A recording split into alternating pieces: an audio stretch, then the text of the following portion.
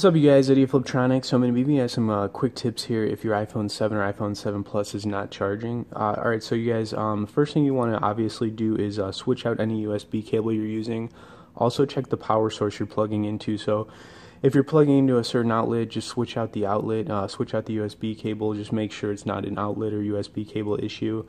Next thing that you want to do, you guys, is check to make sure that your iPhone's not overheating. A lot of the time we leave these things on for too long, so anytime they're on for 150 to 200 hours straight, they tend to overheat, and that's when things start to not work so well. So just make sure it's not overheating, make sure it doesn't feel hot. Next thing you guys want to do is check for any kind of dust or corrosion in the charging port. This is a really common one. Depending on how long you've had your iPhone, pretty much crap can just start to get in here. So just try to blow, some of the stuff out of here if it looks like there might be some dust or corrosion in there.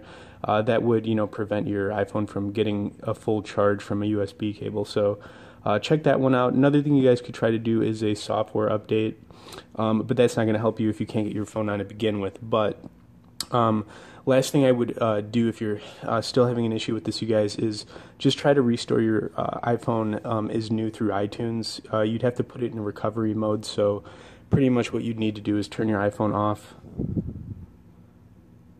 If it's not already off, I'm just going to turn mine off to show you guys, but you'd want to hold the home button and power button at the same time.